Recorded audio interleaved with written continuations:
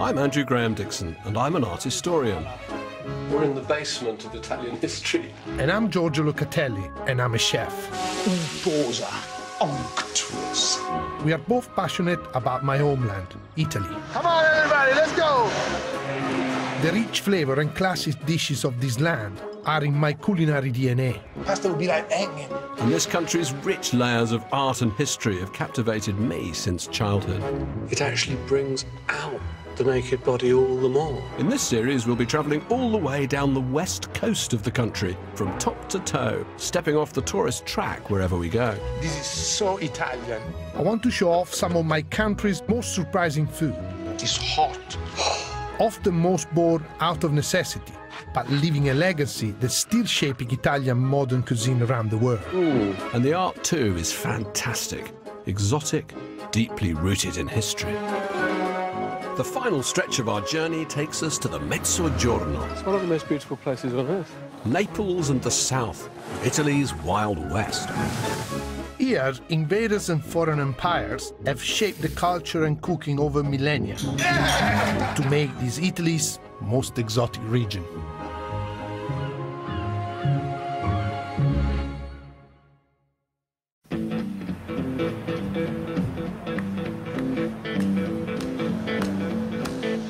Come on, everybody, let's go!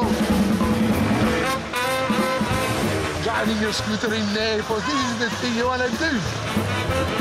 Ehi, e come noi ce l'hanno fatto mettere, noi no! Ciao! Ciao! Our journey starts in one of my favorite cities, Naples. A wild, wonderful place, unlike anywhere else in Italy or the world. And the only way to really experience it is on two wheels, not four. Let's try to not get robbed now. Naples' identity is born of centuries of foreign rule. Greek, Roman, French and Spanish empires have all left their mark on a city that's often compared to Cairo and Bombay. Oh, look at that. That's called Spacca Napoli, because he cut Napoli in half of it. Visitors always used to say, come to Naples for the monuments, for the architecture, for the painting, for the buildings. But above all, you come for the people. For the people. You come for the sense of real life, street food, markets. Look at that, teeming with life. Why are 200 beautiful Neapolitan women going round the central obelisk of the Piazza Gesù in a circle? What's going on? By a Fellini-esque coincidence, we've arrived in the middle of a casting session for the Naples Film Festival. Look, they're waiting for us. Yeah, we arrived. Yeah! Neapolitans are famous for their sense of theater, and people have been coming here to enjoy the vibrant and raucous street life for centuries. In the 1700s, it became the sensational climax of the Grand Tour, the rite of passage undertaken by European aristocrats as part of a classical education. You would see Naples and die, as the saying went. We've been talking so much. I'm taking Andrew to a place that allows us to glimpse that Naples. The one that dazzled 18th and 19th century visitors, including Goethe and Byron. Come, we got to go up here. What a place. Andrew, come have a look at this. This is crazy. Nativity scenes, presepe, have been popular in Italy since the Middle Ages. But in the 18th century Naples, they evolved into a unique art form, one that still lives on today. This is a particularity of the presepe from Naples. Then what is, the today, everyday business becomes part of the presepe. So the nativity scene mushrooms into all of this daily life, the butcher, the baker, the candlestick maker, but that's never separated from the presepe, from the nativity. Se è vissuta. If they leave, you're sacred because you're part of these sacred things and goes around you. So we've got these real people from the 18th century who sort of have entered the scene. I like this character. He's a character straight out of 18th or 17th century painting from Naples. A lot of them have these goiters, Yeah, look at these that. lumps in the throat. Yeah, look, the woman has it as well. Look at that. They were people who lived on the land and then they all crowded into the city and they were just fed on bread, but they suddenly lose all their fresh vegetables. And there is no presepe without Pulcinella eating the spaghetti, which is kind of represent the poor people, the Lazzaroni, the people who eat pasta with their hands. But you know, one of the Bourbon king was actually spot doing this, eating the spaghetti like that. It's kind of like say, you know, that he was Say, well, I'm shockingly- one with the people. That's What- right. That was his That's message. right. What I'm just worried about is just maybe the tomato sauce. Maybe a little, Yeah, I think this is lacking in realism, this sculpture, because surely there should be... There a should little be bit of tomato sauce. There is a little bit there, but This exotic southern city with its extremes of wealth and poverty fascinated 18th century visitors because it seemed right on the edge of civilized Europe. oh, grazie. So, allora, what did you order? Una sorpresa. Il Baba. Oh, look, you're picking it up, but you have to hold him down because otherwise he floats away. It's so light. Com'è allora? Oh, buonissimo, guarda che roba. So I just noticed this rather beautiful picture on the box that the sweets came in. It's an image of Naples in the 18th century, which is a vivid reminder of just why Naples was one of the great tourist destinations for centuries. This beautiful half-moon-shaped bay, which has now been rather industrialised. But in those days, it was paradise on earth. There's Vesuvius smoking in the background, that's still there. When the English visitor came here to Naples, what they were utterly amazed by was the people, the number of them, their liveliness, the way that they would shout rather than talk, the way that they lived outside, not indoors, the way that they were so extrovert. The way they eat spaghetti with the hands, the Lazzaroni. Exactly, the Lazzaroni. And on the one hand, you can feel that people like Goethe or Byron, they're a little bit frightened, Right. but they're also thrilled. They see these people, these southern people, of having a kind of freedom. You know, they're free from property. They don't own anything. Right. They're free from cares in the idealised version, but they're Right. also a bit dangerous. The city visited by the grand tourists of the past was characterised by its extravagant Baroque art and architecture, full of dramatic effect and stark contrasts. And there's one chapel that shows off the Neapolitan Baroque in all its sensual glory, the Cappella San Severo. So here we are. Let's face the altar. Just take it in. This is one of the great Baroque chapels ever created here in Naples, ever created anywhere. And it's all conceived by one man, Raimondo di Sangro. And it's said here in Naples that that portrait of him, which has Dorian Gray style, decayed with time, has done so because God is not happy with him. At the heart of the chapel are two sense-stunning sculptures, both on the theme of the veiled body. And again, he's commissioned a representation of modesty. Now, his mother died when he was only 1, so he never knew her, never knew what she looked like. Right. Wanted, I think, to preserve her memory forever as a remote, celestial, perfectly innocent, perfectly formed being. What would you think if that was your mother? I mean, it's, As much as I love my mom, you know, I would never commission something like that about, you know what I mean? This is a little bit hot to be your mom. he didn't see it that way. For him, it was an allegory of purity. You know, There was scandals. yeah, and there was, to put it, you know, Naples had a kind of nipple problem, basically. And seriously, the nipple problem was taken very, very seriously. And he did get into trouble over this. This was seen as being sacrilegious. In its next commission, the same technique was applied to a subject so sacred it was beyond reproach. The veiled Christ. That is absolutely mesmerizing. It's something that the ancient Greeks discovered, that if you clothe a sculpted body in a fabric, it actually brings out the naked body all the more. Sometimes to make the eroticism more pronounced, but here to make death all the more solemn and powerful and moving. It almost looks like the marble is transparent, that you can see through the marble underneath of where the person is. It's such a fine covering that you can still see the holes where the nails were. Also the little finger. you can actually see the little finger there.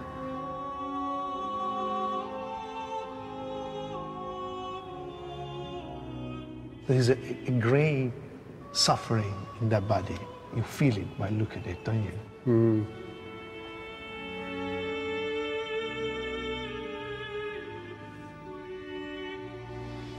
Wow.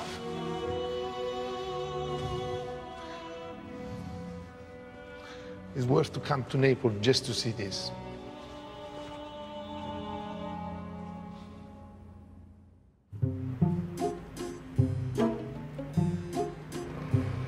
In 1735, Naples became the capital of an independent kingdom. Its monarchy, an offshoot of the Spanish Bourbon Empire, set out to make Naples a mecca of culture and gastronomy. Today, Naples is famous for pizza and pasta, but the Bourbons left us some incredible rich and complex dishes. This is a different side of Naples, Andrew. I don't know if we're going to like it as much as the poor one, I guess. Oh, signora Elena, buonasera. Come va? Fantastico. Questi, Andrew, sono i signori di Gregorio. We have come to the magnificent apartment of Marchese Carlo de Gregorio Cattaneo di Sant'Elia, whose family has been part of the Napolitan aristocracy for over 200 years. I'm going to cook them a classic dish from the golden age of the Bourbons. So, I'm going to cook you this dish that comes really from this 1800 tradition when the Bourbon were fed up with the southern Italian fare. They didn't like it. They thought it was like peasant food. It was not rich enough for them, or it was not complicated enough. So this is one of the greatest dishes. It's called surtout, means over everything. Okay, I got meatballs, I got a tomato sauce, which is meat cooked with that, and then I got some chicken liver. So the idea is to have an envelope of rice, all the stuffing goes in, close it, and then we bake it. Out of all the ancient recipes that you could have chosen to revive or recreate, you had to choose one which involved risotto, didn't you? As so Milanese. No, I really love it because of this symbiosis between the words. Surtout become sartout. So, to me, the Napolitan, wherever they take or borrow something from the French, they can only make it better. You're gonna love this, you know? I was reading that Queen Maria Carolina, Marie Antoinette's sister, who married Ferdinand VII, the guy who used to eat spaghetti with his hands, that she was the one who said, "Oh, I don't like this food here." And she sent all of the court chefs off to Paris, and they arrived at all their airs and graces. Le monsieur. And then the Neapolitan chefs, they decided to take that word and change it for themselves, or they mispronounced it. Don't you think is that fantastic? You think you're a monsieur? Do you think you're I'm not a monsieur, I'm a monsieur. Monsieur. Monsieur. You know? The rice is over everything. Over everything. And there's a lot of everything. And there is a lot of everything, I was going to say to you, but you anticipated. 4.5 hours so far, by the way. Should we go and meet the people, all our guests? I think you deserve a drink. In the 18th century Naples, the Marchese family was at the center of power. Questo è il mio antenato, il marchese di Squillace, Leopoldo De Gregorio. Periodo d'oro perché è stata il periodo della libertà e dell'autonomia da qualunque governo straniero. Well, this was the only time when Naples was independent. Il solo periodo. Sì. Ma questa autonomia non piaceva alle potenze europee. No. E quindi questa è la storia della mia famiglia collegata ai Borboni. Quindi io sono fiero e orgoglioso di poter raccontare questa storia. We have taken this Bourbon recipe back to the right person that can be the maximum judge for it.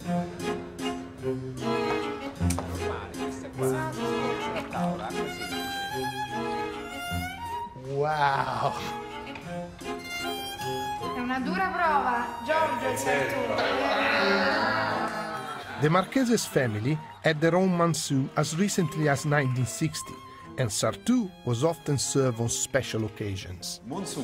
Come un vero monsoon.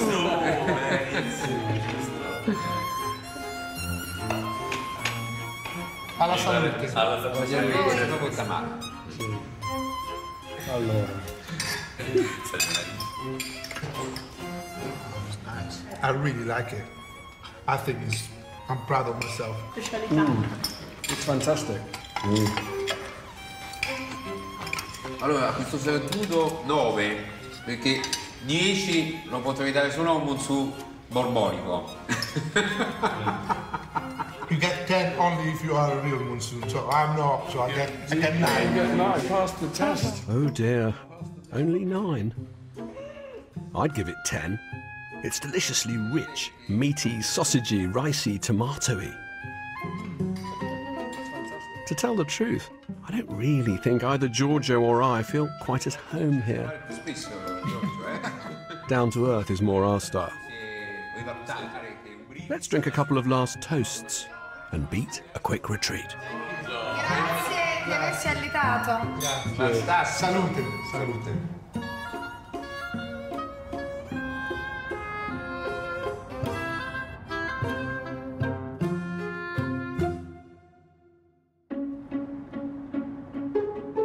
Before we leave Naples, I can't resist taking Giorgio to see one final masterpiece. A work of art that, to me, encapsulates the huge contrasts we've encountered here. I really want you to see what I think of as Caravaggio's greatest altarpiece, certainly his most ambitious painting. Yeah? He came here the summer 1606. He has just murdered a man.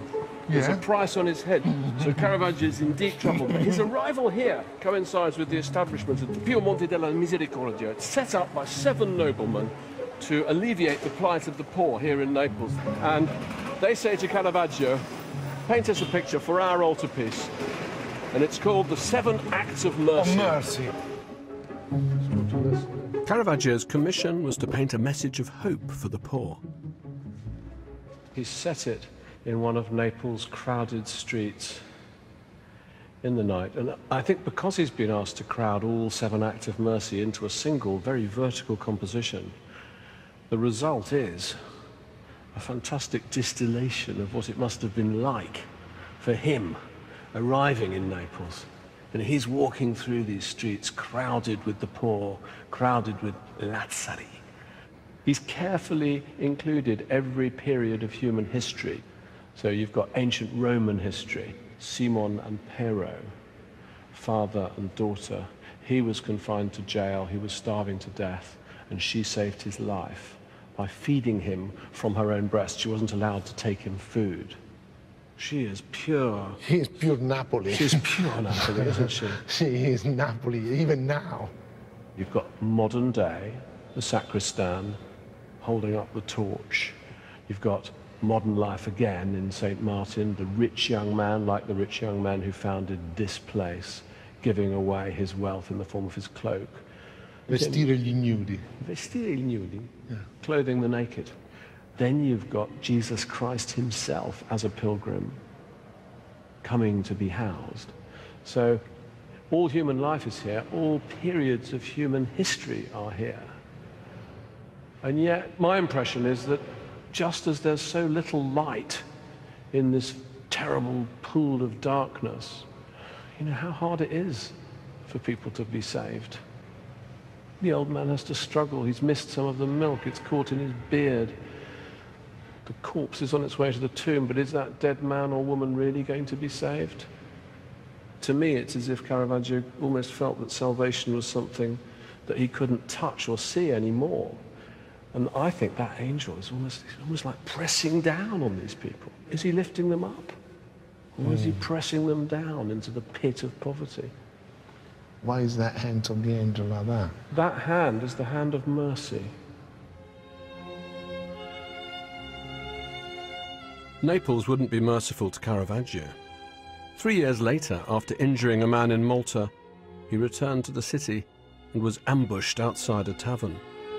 And while the 3 accomplices held Caravaggio down, the man from Malta got his knife out and cut Caravaggio's face off, it's said. So, yes, you see Naples and die. That was certainly true for Caravaggio.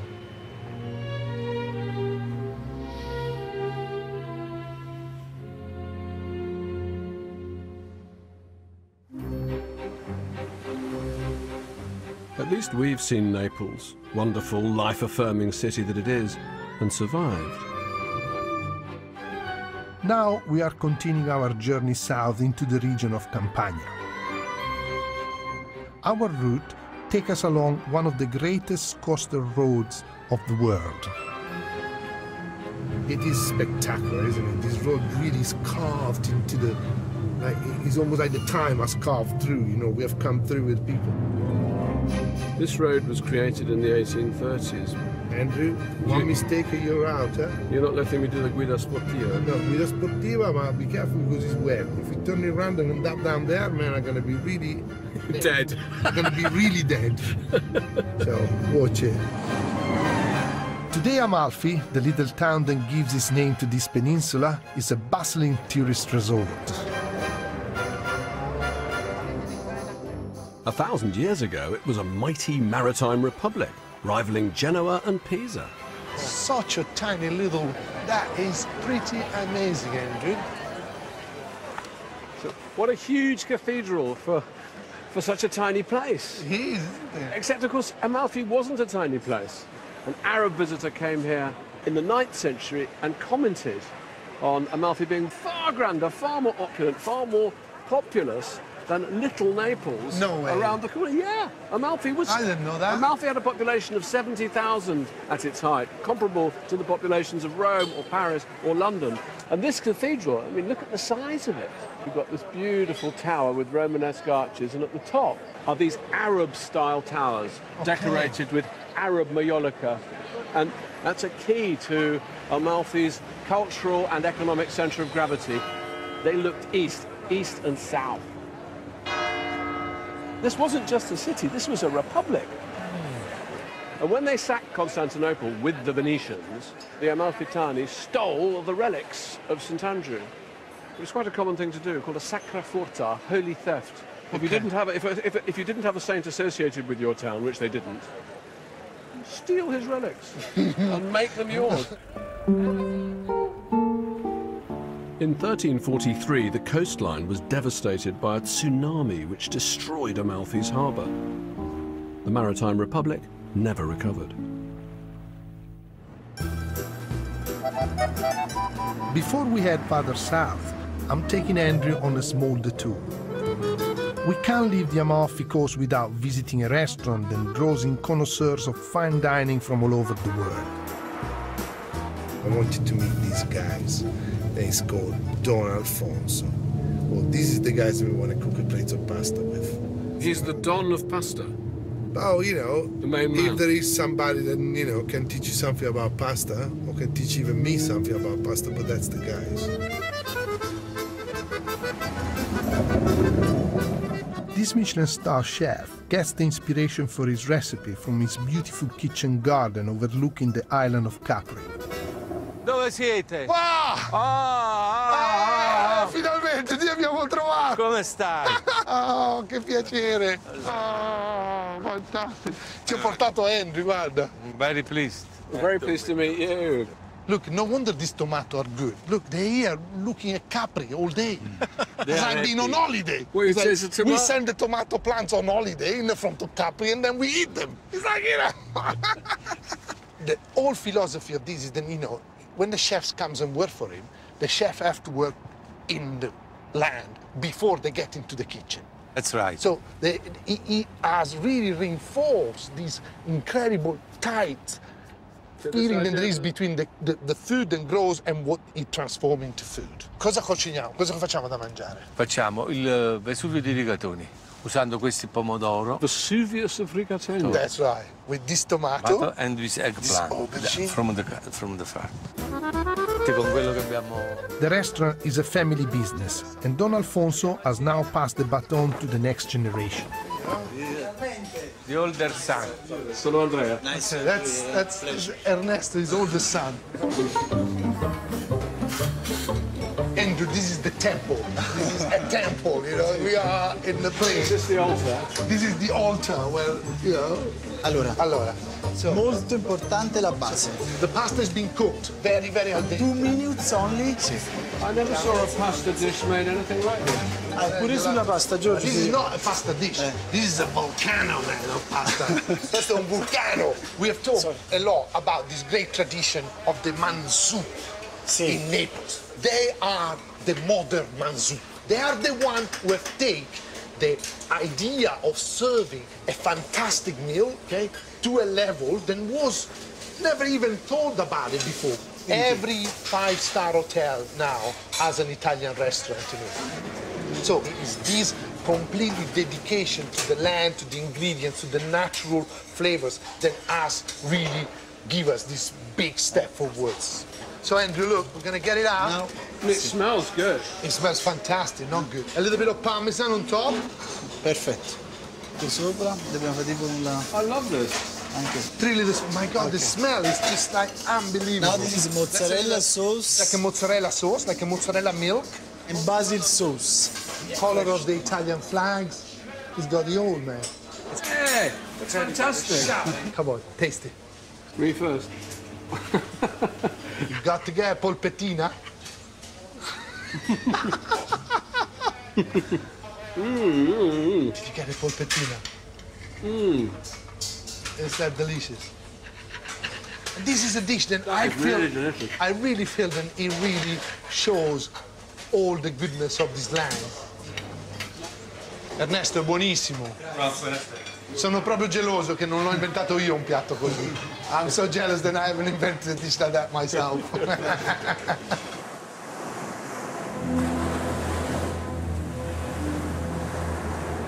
Just down the coast, there's a site whose foreign origins predate those of the Amalfi Republic by over 1,000 years. I really wanted you to see Pestum because so many people come to this part of the world and they go and visit Pompeii and Herculaneum, but for me, Pestum, it's much older, and I think it's even more spectacular. Look, here we are, look. It's the oldest set of fortifications this extensive anywhere. I mean, look at that. That's ancient Greek.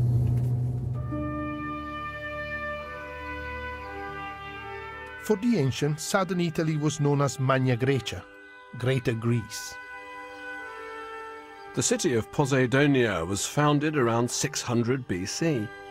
300 years later, it became part of the expanding Roman Empire, and its name was changed to Paestum. I really love this place. Isn't it fantastic? I mean, just the force of it. It's like, ancient Greece. Ancient Greece. And what's so unusual here is that they've managed somehow to leave it as it was. You know, in the 18th century, you would come across it. Nothing spoilt it. There's no shops. These buildings are 2,600, 2,500 years old. This was built before the Parthenon. Before the Parthenon. This is ancient. But you can also, I think, feel the strength of the early Greeks. It's a great statement, isn't it? They expelled young men from the city-states and said, go and found a settlement. You can't come back for 10 years. If you come back, we'll kill you. So this is what they did. I'm really impressed with the scale and beauty of these temples. For the ancient Greeks, these temples dedicated to Hera and Poseidon were places of worship. But to 18th century visitors, it was the structures themselves that became objects of veneration. Imagine that you've just come from Naples. You've seen all that Curlicue Baroque architecture. You've experienced the general debauchery of the city. And suddenly you're confronted by the majestic simplicity of the ancient Greeks. And people who came here were just bowled over by it. Goethe said this was like a strike of lightning hitting his mind. Winckelmann, the most influential architectural theorist of the time, said this is the pure water of antiquity. And of course they didn't know Greek art. They didn't know Greek architecture, not really, because Greece was controlled by the Ottoman Empire, so it was off limits. Paestum was this bolt from the blue. It's really outstanding. It's not just the architecture here that's inspiring. In 1968, the excavation of a tomb led to a discovery that transformed our knowledge of Greek painting. As far as I know, these are the oldest surviving wall paintings from ancient Greek culture. Therefore, they're the oldest surviving wall paintings in all of Western art. It's been dated around 480 BC. These pieces formed an enclosed tomb, painted inside to be like a room or to be like a world, so that the deceased could have with him forever the things or the people that he wanted. Over here we've got the scene of, the ancient Greek symposium. This is a homoerotic world, no women. If you're going to be in love, you'll be in love with a man. So there's two men embracing. Those guys look so muscly, like they really look like, That's like the original bodybuilders. That's the ancient Greek six-pack right there, isn't it? Yeah. But the most striking thing, and the largest image, is the one that was created for the roof. The ceiling. The ceiling. This is what he would have imagined himself looking up at for all eternity. This extraordinary image of a diver in midair, and he's heading down towards the sea. And he's this sort of diagram of energy coming down to enter the great nothingness of the sea. And this plant's coming up. And it seems to me like if he's diving down, the plant's diving up. And that somehow he's becoming the plant, that everything is becoming everything else. That life is a form of becoming in death. And that when you're gone, yes, you're gone, but you're not completely gone, but you end up coming up in another way. But I don't know. I just think it's a wonderful image. Oh, Andrew, if you don't know, nobody knows then. I'm sure someone will work it out in the end. Paestum was the last stop of the Grand Tour. Even today, few tourists venture further south unless it's to go to Sicily. So they miss out on the Mezzogiorno's wildest and most mysterious region. Now we're gonna get into the Mezzogiorno. Calabria. It had a reputation in the 18th century. It was known as a place where civilized people just don't go, ruled by brigands. I think it's probably changed a bit since then.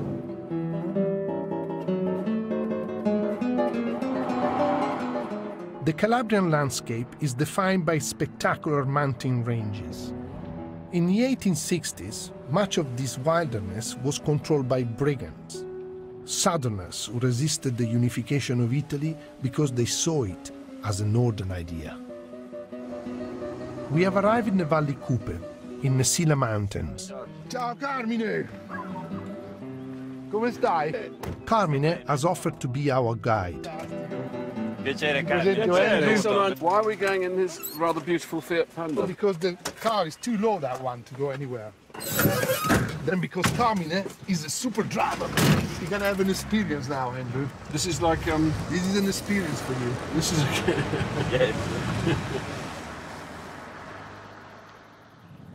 Carmine knows this piece of the Calabrian wilderness like the back of his hand. He told us that Thomas Aquinas' mother once lived in these ruins, just before making an intriguing adjustment to his car. Now he's putting the 4x4, so now it's gonna go fast. So hang on for your dear life, my dear friends. 4x4. Mo ci siamo. Okay, ho paura. 4x4, vai! Vai Salvador! L'hai visto come ruglia? Come ruglia. Is this basically a Calabrian driving lesson? This is a Calabrian life lesson, man. This is super. I love this. It's okay? Yeah, perfect. Go, Carmine.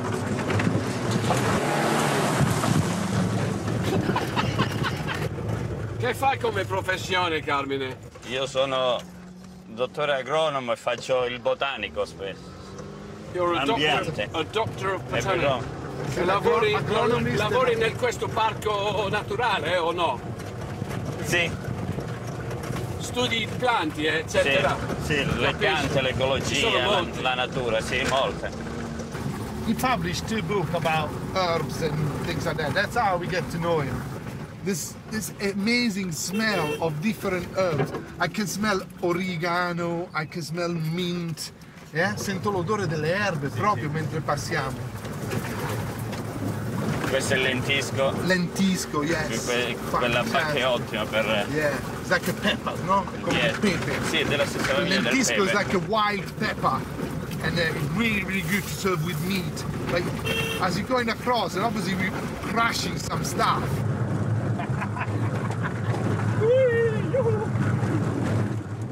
Carmine isn't only a botanist, he's also a local historian.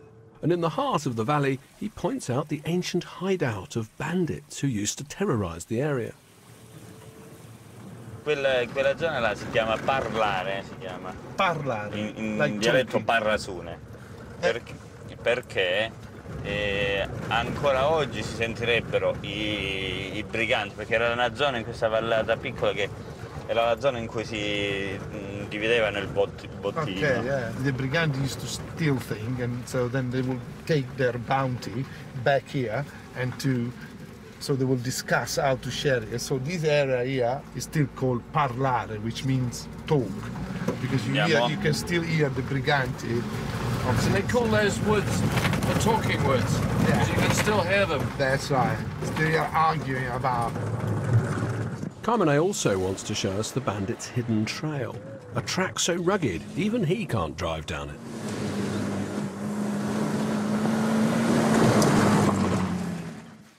Wow, Andrew, that is incredible. Look at this.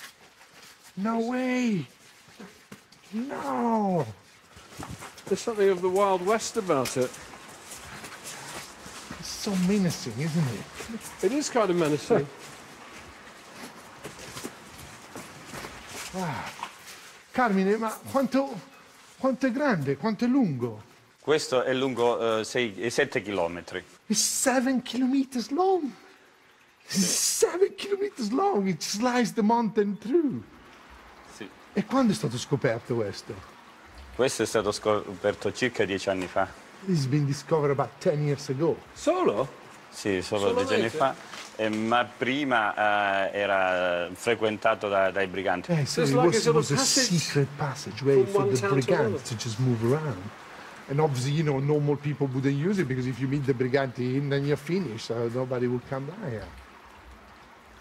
When we're talking about this place being wild, this is it. This is what Calabria is all about. Wild, man. Andiamo. Forza e coraggio. So when you're a child in Calabria, do you play like brigands and peasants? Instead of cowboys and Indians? Can you translate, would you? The brigands of old still exist in Calabria. They're called 'ndrangheta. A fearsome local mafia. They have tarnished the region to such an extent that many tourists are scared to come here. But Carmine wants to change that. He wants to alert the world to Calabria's rich cultural heritage and vast tracts of unspoiled nature. Next stop, his favourite tree in the forest, the good giant. Eccolo. Wow! That is fantastic! È un vero gigante. È un vero gigante questo. I've never seen a chestnut. I've only seen oak trees this big, never a chestnut tree this big. Wow! È un castagno di 600 anni. 600 years old. 600 years old. This is like a monument. It's not a tree. Ha un nome quest'albero. Si chiama gigante buono perché è molto generoso. So this tree on its own produces 400 kilo of chestnuts a year. And that's why they call it the good giant. Obviously, the chestnut comes on a very low season. It's the last gift. It's the one that's going to get you through the winter. Not only they will just eat the chestnut roasted like that, they will dry them in the pastillaro, which is this purpose-built house. And then they will be turned into flour. Then they make bread and they will make pasta. I never heard of chestnut bread. When you're starving, I'm telling you, you find out things that you can never imagine. You know, and these people were starving. There was nothing else to eat. There was, you know, produce of the land, plentiful in certain season, but then a really hard, long winter. If you had chestnuts, you had life. You can survive the winter. If you didn't have the chestnut, that's it, you would die. So, you know, that's the way it was. That's why the veneration of the chestnut tree. That's why is the big boss is here looking down at us. Before we leave Carmine's corner of Calabria, he wants to give us a taste of his hospitality. He's invited us to an evening feast at his family home. And luckily, we've got a couple of hours for our stomachs to get over the 4x4 experience. I actually banged my head on the roof. Yeah, that's good. Maybe you mature a little bit. Questo è un massaggio calabrese. Sì. Molto bene. Oh. Carmine is such a mild-mannered gentleman scholar. Non ci abbiamo fretta. Behind the wheel, he's quite transformed.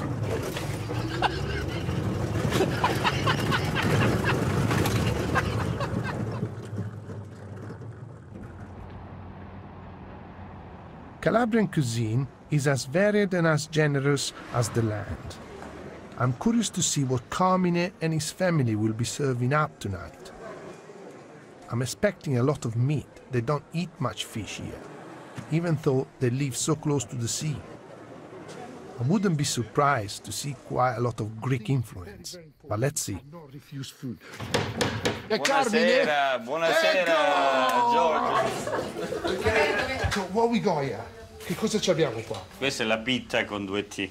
So it's between a pizza and a pita bread. Because the Greeks were here, they ruled this place, so they loved the idea of the pita bread. This is so typical of the cuisine of Calabria. And there is this mixture of vegetable and pork. The pork lasted the winter and the vegetable one lasted the summer. From humble ingredients come an extraordinary bounty and rich cuisine. I love this method. She's rolling it round a stick. This was the only way to allow the pasta to have this space in the middle so it cooks evenly. The sauce will run through and the cooking will be evenly because the boiling water comes through the thing. When you're talking about ergonomics, and when you think about Italians being so good at designing cars and designing beautiful stuff, this is where it all started. Andrew, come and have a look at this. We have to come down. You have to get the piñata. That's the piñata. La piñata. Wow.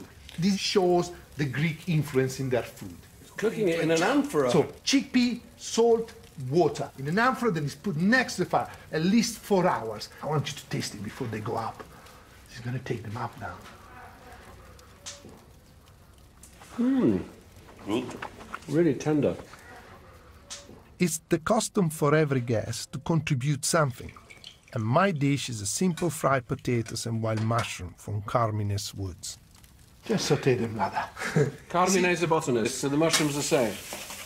I hope so. Yeah, it seems to me that you're always most at home in this kind of situation. You see, Andrew, I feel affinity with this food. There is the produce of the land and the produce of the experience of the people through the years. This is nothing scientific about it. This is not pretentious. This is transforming something into something edible with the best that they can do. That's it.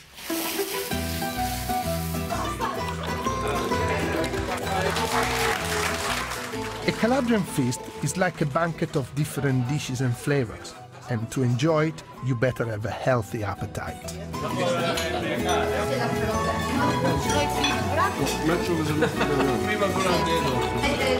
It comes at you from all angles. It's like Carmine's driving. You don't. It's like boof, baf, baf, boof. And then there's some chili sauce on the side, and there's pasta, and there's cheese, and it's all happening all at the same time. If you look for truthfulness, then you come to Calabria. Oh, that's the chestnut bread. Grazie. Prego. Wow. If this was the bread that they have to eat, because there was nothing else to eat, they were quite lucky yesterday.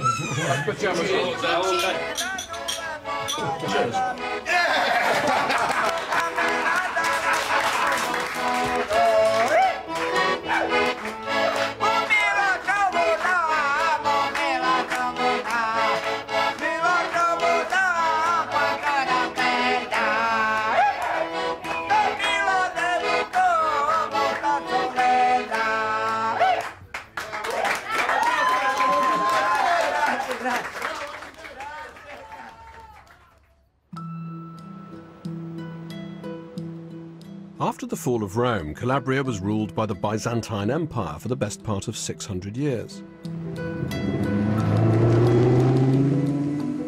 We're looking at this absolutely beautiful landscape. Very dry, very mountainous. It reminds me of parts of Greece. Particularly this part of Calabria is a little piece of the greater Greek world in Italy. They spoke Greek here until the 1600s. That's the principal language. And I think the reason we're coming here is I wanted to show you this place that to me really is like a little piece of Byzantine Greece here in Calabria. In the 7th century, the valley of Stilo became a refuge for Greek monks fleeing the east to escape religious persecution. They call this bit of Calabria Mount Athos in Italy. Here you've got one of the few remaining relics of Byzantine Greek Christianity. 10th century, I mean really early. It's difficult to find these churches nowadays. I visited a beautiful one in Macedonia, but I've never seen one in Italy. Isn't it beautiful? No, unfortunately, the fresco that would have once been in the dome has gone. I love these angels. Very Eastern faces. Don't they look Greek? Mm. But you still see those faces like in the cafes and on the streets. You still see them. And over here, they've dated this column. Apparently, this is the 4th century BC. So this column they've taken from a Greek temple and they've reused it. And you must get the different slices of history, because down here you've got a Roman capital. So that should be on top. That should be on top. You've got Roman, Greek, and here there's an Arabic inscription which says there is only one true God. And that dates from the time when the Arabs had a great deal of power here, and they possibly used this building actually as an oratory. It's almost like an X marks the spot. One of the very few surviving remains of this astonishing upsurge of Eastern Christianity here in this corner of Calabria.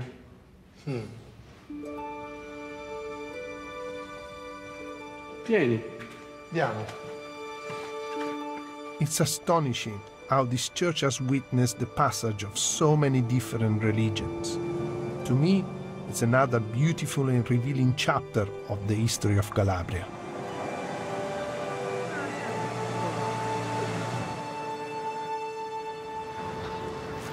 Place, Andrew. Norman Cathedral, Arab details. Back in time we are. Come, Andrew, then I'm gonna cook you something for tonight. I'm hungry. Again.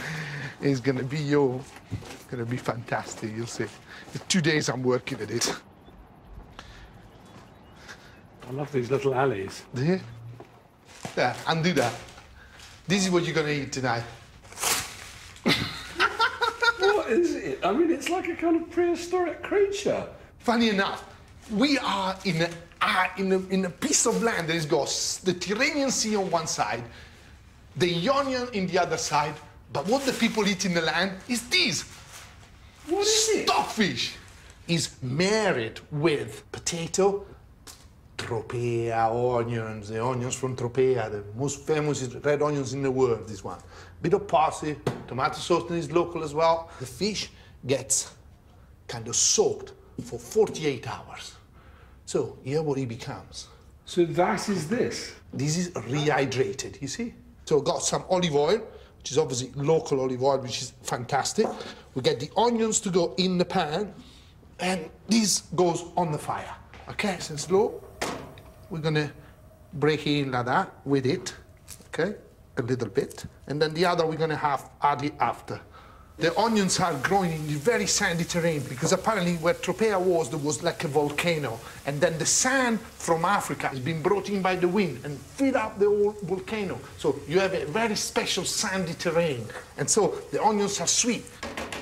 We don't put any salt because the fish is already salt enough. Huh? Some water from the Aspromonte. This is the water that comes from this mountain. So it's pure, it's beautiful. Get the fish now. Get the fish. You are incredible. Okay. we're going to put the potato on top of it. And you don't put any salt? No salt at all. So that really is straightforward. Should we go and contemplate the beauties of the landscape? Now we can. Is he boiling? I want to hear it going like that.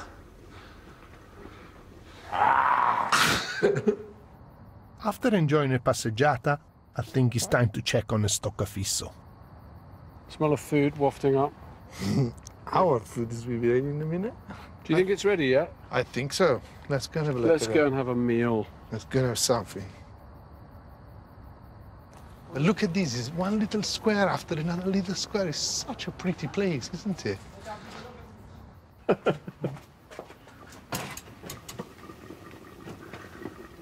Yeah, stoccafisso. Bubbling away. Just add the parsley at the end of the cooking. Come, yeah. That looks perfect. There you So what do we start with? A bit of fish and You start potatoes as you together? want. Okay. We're responsible to put it in the pan. You're responsible to put it in your mouth. You could have done with a bit of salt. It's true. You could have done with a tiny bit of salt. I've been really careful because I was really scared about the salt. It's really, really lovely, and it's simple. Well, it's lovely.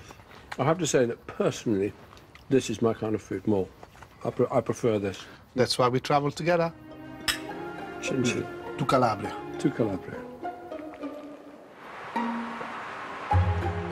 Our final destination on the tour of Italy is the city of Reggio Calabria. Reggio has been repeatedly destroyed by earthquakes, and the way it's been rebuilt has always represented Italy's finest. It's not the best architecture, is it? No, it's just gone wild. Reggio might not be as picturesque as Naples, but it's home to two of the greatest works of art in the world. You wouldn't imagine it from the setting. A regional government building for Reggio Calabria, but inside... It's scary, isn't it? The Riaci bronzes are a pair of truly exceptional ancient Greek sculptures, currently being restored by Nuncio Scapis, a wonderfully warm conservator who's welcomed us into his den. Okay, welcome. Just have a look, Giorgio. These are the bronzes so close to it. They're two warriors. They were found by a scuba diver who was diving just off the coast, and he saw a hand sticking up from the sand, and his first thought was there was a dead body down there. Oh, of course. So he dived down, touched the hand, realised it was bronze. And this was staying out of They are the greatest surviving sculptures of true ancient Greece. In such an amazing state of preservation. Look at this. The six-pack. Heroic martial military six-pack. He was once holding a weapon. We don't know about the origins of the sculpture, but I like to think that they were perhaps one of this famous group of 8 bronze heroes created as a great monument to the Greek victory at the Battle of Marathon. And it's interesting that they should have been found here in Reggio Calabria because during the period where the Romans took over Magna Graecia, of course, the Romans loved Greek art, and to have managed to get their hands on these, that would have been absolutely fantastic. So I wonder if the boat that lost these sculptures off the coast here was actually on its way to Rome. What makes these sculptures so remarkable was the technology pioneered to create them, the so-called lost wax method. So this shows you how they created the sculpture. It's hollow inside. Bronze was an immensely expensive material. So what they did was they made the model of the foot and of the leg. They would create that from clay. They would then paint wax inside, fill it with earth, pack it with earth on the outside, and then pour the bronze. The wax would melt, and you're left with the form that you've modelled, but now it's made of bronze. Mine bronze, yeah. But so many bronze sculptures are gone. Bronze sculptures got melted down, turned into cannons, into weapons. You know, so much was lost. That's one of the miracles of this discovery, is that, you know, just the fact that it's still here. If you really look at the detail, under this missing hair, you can see the ear. They did. They even bothered to create the ear that was going to be covered by the hair, but they still made the ear. I can't believe this fact that he has the ears underneath of his hat, of his hair. Right. Did you notice the tooth Teeth. I They saw are, the they're teeth. covered. Are they and, made of silver? They're covered in silver. But those are the only teeth Right. of any bronze sculpture Right. from ancient Greece, Right, right. You can actually see they've got eyelashes. Eyelashes, really? Little Yes. tiny eyelashes made of points. Actually, they use a lamina. They cut each little piece and make each hair. Yeah, each eyelash. Each eyelash. It's like the past is looking at us. At you. You know, you feel like they are. You look at them, they look at you. It's like they want to protect you. Like guardians. Yeah. So what do you think? Are you pleased to have I was seen? just so pleased that we come here. Thank you for that. Yeah. It's really fantastic. Like what Nuccio says, they have a personality. Is a person there. It is not just a statue. It is something that is live. These things, you can see the blood running through their veins. Good finale to the trip? I think this is the best finale we could ever have. Yeah. For me, this is the top.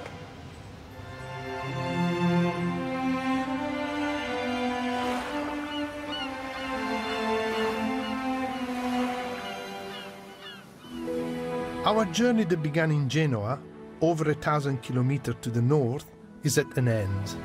We've reached the tip. Sicily. Beloved Sicily is there. Look at that. So close to the foot. Yeah. But there is one thing. There's one thing that you cannot miss here. It's called anduja. 50% pork, 50% chili. The antibiotics property of the chili are used to cure the actually pork. So that means there's no salt in it. Ching! Close your eyes. Close your eyes. And that is Calabria coming to you. It's hot. It's spew. It's hot. They are extremely like warm people and generous and you know. Mad.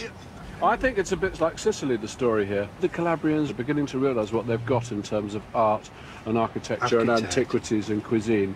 And they're beginning to nature. And nature, exactly. And they're beginning to put that together. Do you remember where we started? We started in Genova.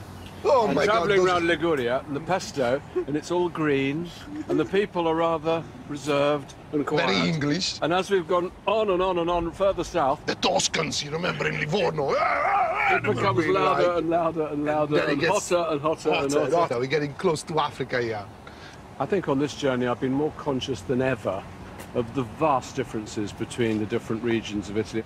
The difference between the people is so enormous, and you need to understand that. A Milanese is an Italian like a Napolitan, but they're two different animals, you know? Yeah. Completely. And good. We reached the bottom, but now what's left to do is to go up to the Adriatic side. More? You want to go around the Adriatic? Yeah, all the way up to Venice. That's more than 1,000 miles. That's okay.